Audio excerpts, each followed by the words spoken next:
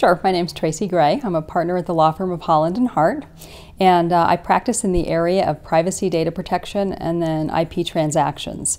So it all combines into the world we're going to talk about today. I would say from a purely legal perspective, having a non-disclosure agreement in place before talking about any of the issues or disclosing anything beyond just, say, the most high-level idea would be the way to go.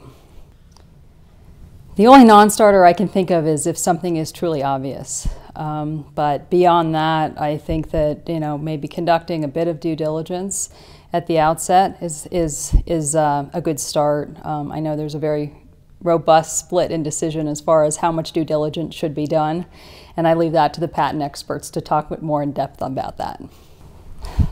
That's called being stuck between a rock and a hard place. And I think what you have to do is really factor out what the best business decision is as far as affordability and being able to continue with what you're doing and not get to a point where it's prohibitively expensive. So I would just say it's weighing it all out, cost-benefit analysis.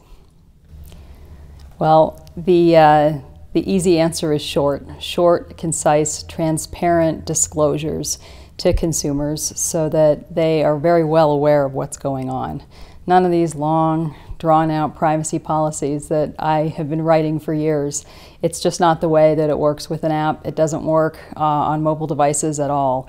And so the trend is really and the way the regulators are going is to make short, concise disclosures so that there's really no question as to what information is being collected, what's being done with it, and how it's being treated.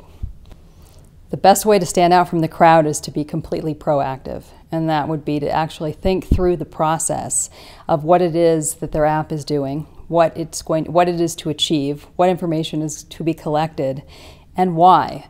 And have good, solid reasons behind each of those elements so that you can be proactive and explain the process before you even get to the point of commercializing your app. I really think that being proactive and just having a real clear idea of what it is you're trying to achieve is the best way to go. So really thinking hard about it before going out to market.